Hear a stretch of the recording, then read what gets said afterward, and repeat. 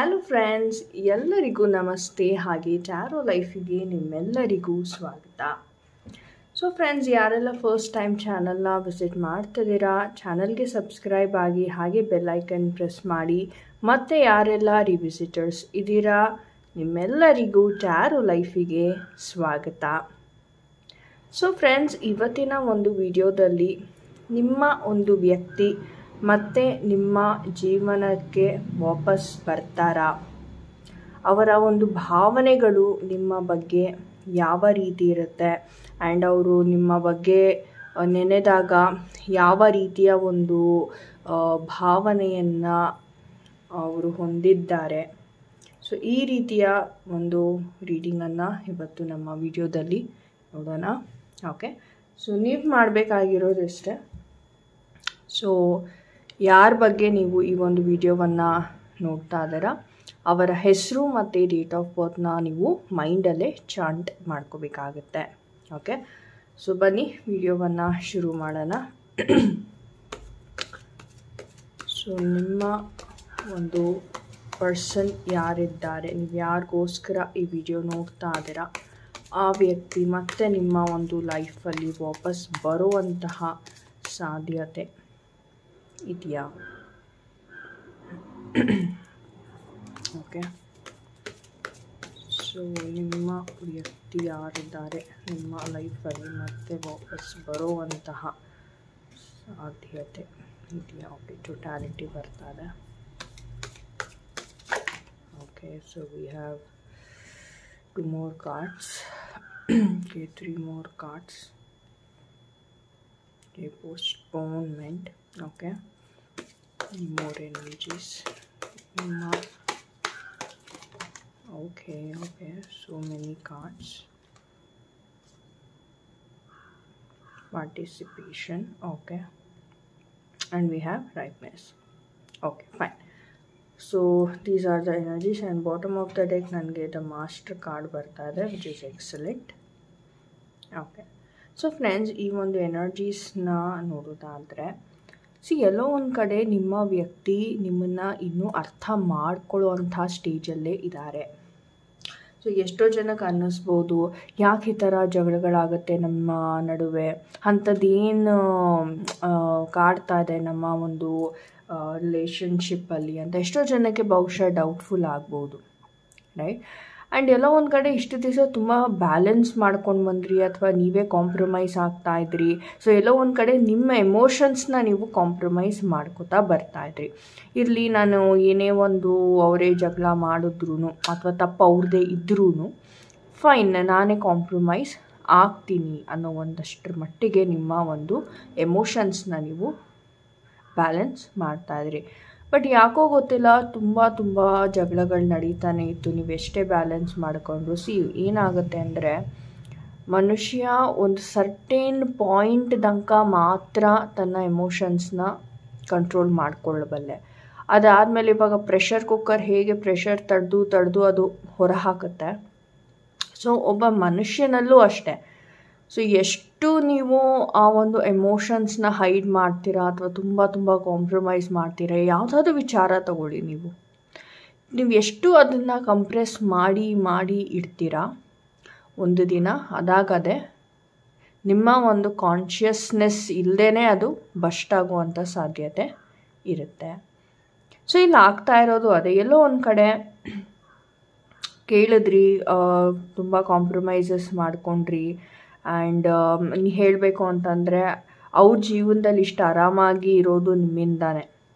Okay, so ನೀವು ಆ ಒಂದು ಬ್ಯಾಲೆನ್ಸ್ ಅಂತಕ್ಕಂಥದ್ದನ್ನ, ಆ ಒಂದು ಹೇಳ್ತಾರಲ್ಲ ಸ್ತ್ರೀ ಪುರುಷರ ಒಂದು ಬ್ಯಾಲೆನ್ಸ್ ಕರೆಕ್ಟಾಗಿರಬೇಕು. ಇಲ್ಲ ಅಂತಂದರೆ ಎಮೋಷ್ನಲಿ ಏನಾಗ್ಬಿಡುತ್ತೆ, ಕೆಲವೊಮ್ಮೆ ಆ ಒಂದು ಪ್ರೀತಿ ಆ ಒಂದು ಇದು ಸಿಗದೇ ಇದ್ದಾಗ ಮನುಷ್ಯ ಎಷ್ಟೇ ಶ್ರೀಮಂತನಾಗಿರಲಿ, ಎಲ್ಲೋ ಒಂದು ಕಡೆ ಆ ಪ್ರೀತಿ, ಆ ಒಂದು ನರ್ಚರಿಂಗ್ ಅಂತಕ್ಕಂಥದ್ದು, ಆ ಒಂದು ಭಾವ ಏನಿದೆ, ಆ ಎಮೋಷನ್ಸ್ ಸಿಗದೇ ಇದ್ದಾಗ ತುಂಬ ಪರಿತಪ್ಸಕ್ಕೆ ಸ್ಟಾರ್ಟ್ ಮಾಡ್ತಾರೆ. ಸೊ ಇಲ್ಲಿ ಆಗಿರೋದು ಅಷ್ಟೇ.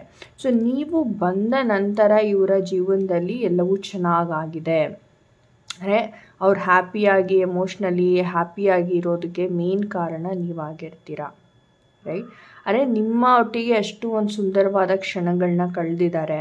ಆ್ಯಂಡ್ ನಿಮಗೆ ತುಂಬ ಒಲವನ್ನು ಕೊಟ್ಟಿರ್ತಕ್ಕಂಥ ಒಂದು ವ್ಯಕ್ತಿ ಅವರು ಆಗಿರ್ತಾರೆ. ಬಟ್ ಇವಾಗ ನೋಡಿ, ಇತ್ತೀಚಿನ ದಿನಗಳಲ್ಲಿ ನೋಡೋದಾದರೆ ನಿಮ್ಮ ಜೊತೆ ಮಾತಾಡಬೇಕಂದ್ರೂ ಒಂದು 10 ಸಲ ಯೋಚನೆ ಮಾಡ್ತಾ ಇದ್ದಾರೆ. ಅಂದರೆ ಅಷ್ಟು ಕ್ಲೋಸ್ ಆಗಿ ಮೂವ್ ಆಗಿರ್ತಕ್ಕಂಥ ವ್ಯಕ್ತಿ ಇವಾಗ ದಿಢೀರಂತ ನಿಮ್ಮ ಜೊತೆ ಮಾತಾಡೋಕ್ಕೆ ಅಥವಾ ಒಂದು ಮೆಸೇಜ್ ಮಾಡೋಕ್ಕೆ ಅಥವಾ ಒಂದು ಫೋನ್ ಕಾಲ್ ಮಾಡೋಕ್ಕೆ ಹಿಂದೆ ಮುಂದೆ ನೋಡ್ತಾ ಇದ್ದಾರೆ. ಅಥವಾ ಎಷ್ಟೋ ಸರಿ ಅವ್ರು ಪೋಸ್ಟ್ಪೋನ್ ಮಾಡಿದ್ದು ಉಂಟು ನಿಮ್ಮ ಒಂದು ಕಾನ್ವರ್ಸೇಷನ್ ಏನಿದೆ. ಓಕೆ, ಇವತ್ತು ಮಾತಾಡೋಣ ಅಂತ ಅವ್ರ ಮನಸ್ಸು ಹೇಳುತ್ತೆ, ಬಟ್ ಎಲ್ಲೋ ಒಂದು ಕಡೆ ಅಯ್ಯೋ ನಾನು ಯಾಕೆ ಮಾತಾಡಬೇಕು ಅಂದರೆ ಆ ಈಗೋನೆಸ್ ಸಹ ನನಗೆ ಇಲ್ಲಿ ಕಾಣ್ತಾ ಇದೆ. ಅಂದರೆ ಅವ್ರ ಜೀವನ ಇವಾಗ ಸಂಪೂರ್ಣವಾಗಿ ಸರಿ ಹೋಗಿದೆ. ಇವರು ನಿಮ್ಮ ಹತ್ರ ಬಂದಿದಾಗ ಅಥವಾ ನೀವು ಇವರ ಲೈಫಲ್ಲಿ ಹೋದಾಗ ಇವ್ರ ಹತ್ರ ಏನೂ ಇರಲಿಲ್ಲ, ಎಲ್ಲ ಝೀರೋಯಿಂದ ಬಂದಿರ್ತಕ್ಕಂಥದ್ದು. ಬಟ್ ಇವಾಗ ಇವರ ಲೈಫಲ್ಲಿ ಎಲ್ಲವೂ ಇದೆ ಆ್ಯಂಡ್ ಎಲ್ಲ ವಿಚಾರದಲ್ಲೂ ಇವರು ಒಂದು ರೀತಿ ಹೇಳೋದಾದರೆ ಗೆದ್ದಿದ್ದಾರೆ ಲೈಫಲ್ಲಿ.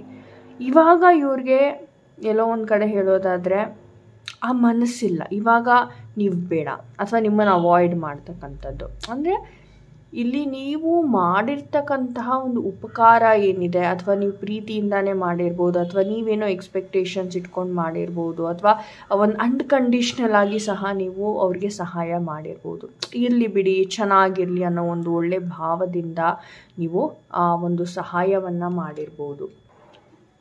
ಬಟ್ ಎಲ್ಲೋ ಒಂದು ಕಡೆ ಆ ಸಹಾಯಕ್ಕೆ ಒಂದು ಪ್ರತಿಫಲ ಅಂದರೆ ಪಾರ್ಟಿಸಿಪೇಷನ್ ಬರ್ತಾ ಇದೆ. ಇದರ ಅರ್ಥ ಏನಂದರೆ, ನೀವು ಎಷ್ಟು ಎಫರ್ಟ್ ಹಾಕಿದ್ದೀರಾ, ನೀವು ಅಷ್ಟೇ ಅಲ್ಲ, ನಿಮಗೆ ಗೊತ್ತಿರ್ತಕ್ಕಂಥ ಕಾಂಟ್ಯಾಕ್ಟ್ಸ್ನ ಎಲ್ಲ ಯೂಸ್ ಮಾಡಿ ಇವ್ರಿಗೇನು ಒಳ್ಳೆಯದು, ಏನು ಇವ್ರು ಸಾಧನೆ ಮಾಡಬೇಕು ಎಲ್ಲದಕ್ಕೂ ನೀವು ಬೆನ್ನೆರವಾಗಿ ನಿಂತು ನೀವು ಇವರ ಕೆಲಸವನ್ನು ಮಾಡಿಕೊಡ್ತಾ ಇದ್ರಿ. ಹೌದಾ? ಅಂದರೆ ನಿಮ್ಮ ಪಾರ್ಟಿಸಿಪೇಷನ್ ತುಂಬಾ ಚೆನ್ನಾಗಿತ್ತು. ಬಟ್ ಎಲ್ಲೋ ಒಂದು ಕಡೆ ಇತ್ತೀಚಿನ ದಿನಗಳಲ್ಲಿ ಅಥವಾ ಕೆಲವೊಂದು ತಿಂಗಳು ಅಥವಾ 4 ತಿಂಗಳು ಅಥವಾ 5 ತಿಂಗಳು ನಾನು ನೋಡಿರೋ ಹಾಗೆ, ಸೊ ಎಲ್ಲೋ ಒಂದು ಕಡೆ ಆ ಉಪಕಾರ ಅಥವಾ ನೀವು ಮಾಡಿರ್ತಕ್ಕಂಥ ಒಂದು ಸಹಾಯ ಏನಿದೆ ಎಲ್ಲವನ್ನು ಅವರು ಲೆಟ್ ಗೋ ಮಾಡ್ತಾ ಇದ್ದಾರೆ. ಅಂದರೆ ಒಂದು ರೀತಿ ಮರಿತಾ ಇದ್ದಾರೆ. ಅವ್ರಿಗೆ ಇವಾಗ ಸಕ್ಸಸ್ ಸಿಕ್ಕಿದೆ ಜೀವನದಲ್ಲಿ ಅಂತಂದ್ರೂ ಅದು ನಿಮ್ಮಿಂದಾನೆ. ಅಂದರೆ ಇವತ್ತು ಅವರು ಆರಾಮಾಗಿ ಜೀವನದಲ್ಲಿ ಚೆನ್ನಾಗಿ ಖುಷಿಯಾಗಿದ್ದಾರೆ ಅಂತ ಕಾರಣ ನೀವೇ. ಬಟ್ ಎಲ್ಲೋ ಒಂದು ಕಡೆ ಅದನ್ನೇ ಇವಾಗ ಅಂದರೆ ಇವಾಗ ಐಷಾರಾಮಿ ಜೀವನ ಅಥವಾ ಏನೋ ಎಲ್ಲ ಚೆನ್ನಾಗಿದೆಯಲ್ಲ, ನನಗೇನು ಬೇಡ, ಈಗ ಏನೂ ನೆಸೆಸಿಟಿ ಇಲ್ಲ, ನಾನೇ ರಾಜ ಅನ್ನೋ ಒಂದು ಅಥವಾ ನಾನೇ ರಾಣಿ ಅಂತ ಇವರು ಬದುಕ್ತಾ ಇರ್ತಾರೆ. ಸೊ ಎಲ್ಲೋ ಒಂದು ಕಡೆ ಆ ಎಮೋಷನ್ಸ್ನ ಇವರು ಮರೀತಾ ಇದ್ದಾರೆ. ಓಕೆ, ಸೊ ನೋಡೋಣ ಫ್ಯೂಚರಲ್ಲಿ ಇವರು ಮತ್ತೆ ನಿಮ್ಮ ಬಳಿ ಬಂದು ರೀಕನ್ಸೈಲ್ ಆಗುವಂತಹ ಎನರ್ಜೀಸ್ ಇದೆಯಾ? Okay, so the creator card ಬಂದಿದೆ. ಎಸ್, 100%. ಯಾಕಂದರೆ ಇದರ ಅರ್ಥ ಇಷ್ಟೇ, ನಾವು ಎಷ್ಟೇ ಸಕ್ಸಸ್ ಆಗಿ ಎಷ್ಟೇ ದೊಡ್ಡ ಮಟ್ಟಿಗೆ ಬೆಳೆದ್ರೂ ಆ ಒಂದು ಕೋರ್ ಫೀಲಿಂಗ್ ಅಂತಕ್ಕಂಥದ್ದು ಏನಿದೆ ಅಂದರೆ ಓಕೆ ಫೈನ್, ಇವಾಗೆಲ್ಲ ಎದುರಿಸಿ ಎಲ್ಲ ನಿಲ್ಲೋ ಅಂತಹ ಒಂದು ಪರಿಸ್ಥಿತಿಗೆ ಇವ್ರು ತಲುಪಿರ್ಬೋದು. ಬಟ್ ಅದನ್ನು ಕೊಟ್ಟಿದ್ದು ನೀವು ಅಲ್ವಾ, ನೀವು ಮೂಲ ಶಕ್ತಿ. ಸೊ ಇವ್ರ ಪ್ರಾಬ್ಲಮ್ ಬಂತು ಅಂತಂದರೆ ಇವಾಗ ಅವರು ನಿಮ್ಮ ಹತ್ರನೇ ಓಡಿ ಬರ್ತಾರೆ. ಯಾಕಂದರೆ ನಿಮಗೆ ಆ ಒಂದು ಶಕ್ತಿ ಇದೆ, ಎಲ್ಲವನ್ನೂ ಮೀರಿಸಿ, ಅಂದರೆ ಎಲ್ಲ ರೀತಿಯಲ್ಲೂ ನಿಮಗೆ ಕಾನ್ಫಿಡೆನ್ಸ್ ಇದೆ. ಇನ್ಫ್ಯಾಕ್ಟ್ ಇವ್ರು ಗೆದ್ದಿರೋದು ನಿಮ್ಮಿಂದಾನೆ ಅಲ್ವಾ. ಸೊ ಹಾಗಾಗಿ ಇವ್ರು ಇವಾಗ ಸಡನ್ನಾಗಿ ಪ್ರಾಬ್ಲಮ್ ಬಂತು ಅಂತಂದರೆ ಇವ್ರಿಗೆ ಎದುರಿಸೋವಂಥ ಕೆಪಾಸಿಟಿನೂ ಇರೋದಿಲ್ಲ, ಮತ್ತೆ ಅವರು ನಿಮ್ಮ ಬಳಿ ಬರಬೇಕು. ಓಕೆ, ಸೊ ಬಂದ್ರೂ ಈ ಒಂದು ರಿಲೇಷನ್ಶಿಪ್ ಲಾಂಗ್ ಲಾಸ್ಟಿಂಗ್ ಇರುತ್ತಾ? ಫ್ಯೂಚರಲ್ಲಿ ನಿಮ್ಮ ಮತ್ತು ಅವರ ಒಂದು ಎನರ್ಜೀಸ್, ರಿಲೇಷನ್ಶಿಪ್ ಎನರ್ಜೀಸ್ ಯಾವ ರೀತಿ ಇರುತ್ತೆ? ಸೊ ರೆಬಲ್ ಬರ್ತಾ ಇದೆ. ಎಲ್ಲೋ ಒಂದು ಕಡೆ ಒಂದು ಕಾಂಪ್ರಮೈಸ್ ಅಂತಕ್ಕಂಥದ್ದು ಇಲ್ಲಿ ನಡೆಯುತ್ತೆ. ಅಂದರೆ ರೆಬಲ್ ಅಂದರೆ ಇಷ್ಟೇ, ಇವ್ರು ಏನು ಒಂದು ತಮ್ಮಂಥ ಬೌಂಡ್ರೀಸು ಲಿಮಿಟೇಷನ್ಸ್ನ ಹಾಕ್ಕೊಂಡಿದ್ರು ಅದನ್ನು ಎಲ್ಲ ಆ ಬೌಂಡ್ರೀಸ್ನ ದಾಟಿ ಇವರು ನಿಮ್ಮ ಬಳಿ ಬರುವಂಥ ಎಲ್ಲ ಸಾಧ್ಯತೆಯೂ ಇದೆ. ಅದೇ ಇವ್ರಿಗೆ ಬಹುಶಃ ರಿಯಲೈಸ್ ಆಗೋದುಂಟು, ಯಾಕಂದರೆ ಓಕೆ ನೀವಿಲ್ಲದೆ ಏನೂ ಇಲ್ಲ, ನಿಮ್ಮಿಂದಾನೇ ಇದೆಲ್ಲ ಬಂದಿರೋದು ಅನ್ನೋ ಒಂದು ಸಣ್ಣ ರಿಯಲೈಸೇಷನ್ ಅಂತಕ್ಕಂಥದ್ದು ಇವ್ರಿಗೆ ಬಹುಶಃ ಫ್ಯೂಚರಲ್ಲಿ ನಡೀತಾ ಇದೆ. ಸೊ ಆ ಒಂದು ರಿಯಲೈಸೇಷನಿಂದ ಇವರು ತಮ್ಮನ್ನು ತಾವು ಬದಲಾವಣೆ ಮಾಡಿಕೊಂಡು ಅಥವಾ ತಮ್ಮ ಮೈಂಡ್ಸೆಟ್ನ ಬದಲಾವಣೆ ಮಾಡಿಕೊಂಡು ಬರುವಂತಹ ದಿನಗಳು ಫ್ಯೂಚರಲ್ಲಿ ಕಾಣ್ತಾ ಇದೆ. ಸೊ ಎಸ್, ಒಳ್ಳೆಯದಾಗಲಿ. ಯಾಕಂದರೆ ಇವರೇನು ಅಂದ್ಕೊಂಡಿದ್ದಾರೆ, ಗೆಲ್ಲೋದು ತಪ್ಪಲ್ಲ, ಬಟ್ ಏನಂದರೆ ಆ ಕೃತಜ್ಞತೆಯ ಒಂದು ಭಾವ ಸಹ ಇರಬೇಕಾಗತ್ತೆ. ಸೊ ಬಹುಶಃ ಅವ್ರಿಗೆ ಅದು ರಿಯಲೈಸ್ ಆಗುವಂಥ ದಿನಗಳು ಫ್ಯೂಚರಲ್ಲಿ ಬರುತ್ತೆ. ಬಂದ ನಂತರ ಅವರು ಅದನ್ನು ರಿಯಲೈಸ್ ಮಾಡಿ ನಿಮ್ಮನ್ನು ಅಕ್ಸೆಪ್ಟ್ ಮಾಡುವಂಥದ್ದು ಇರುತ್ತೆ. ಸೊ ಫ್ರೆಂಡ್ಸ್, ಇದಾಗಿತ್ತು ಇವತ್ತಿನ ವಿಡಿಯೋ. ಐ ಹೋಪ್ ನಿಮಗೆ ಇಷ್ಟ ಆಗಿದೆ ಅನ್ಕೋತೀನಿ. ಆ್ಯಂಡ್ ಯಾರ ಜೊತೆ ಎಲ್ಲ ರೆಸೊನೇಟ್ ಆಯಿತು ಖಂಡಿತ ಕಮೆಂಟ್ ಸೆಕ್ಷನ್ನಲ್ಲಿ ನನಗೆ ತಿಳಿಸಿ. ಆ್ಯಂಡ್ ನಮ್ಮ ಇನ್ಸ್ಟಾಗ್ರಾಮ್ ಪೇಜ್ ಸಹ ನೀವು ಫಾಲೋ ಮಾಡ್ಬೋದು regular ಟಿಪ್ಸ್ಗೋಸ್ಕರ. Okay, so S friends, ನಾನು ನಿಮಗೆ ಸಿಗ್ತೀನಿ ಮುಂದಿನ ವಿಡಿಯೋದಲ್ಲಿ. ಅಂಟಿಲ್ ದೆನ್ ನಿಮ್ಮೆಲ್ಲರಿಗೂ ನಮಸ್ತೆ, ಹರೇ ಕೃಷ್ಣ.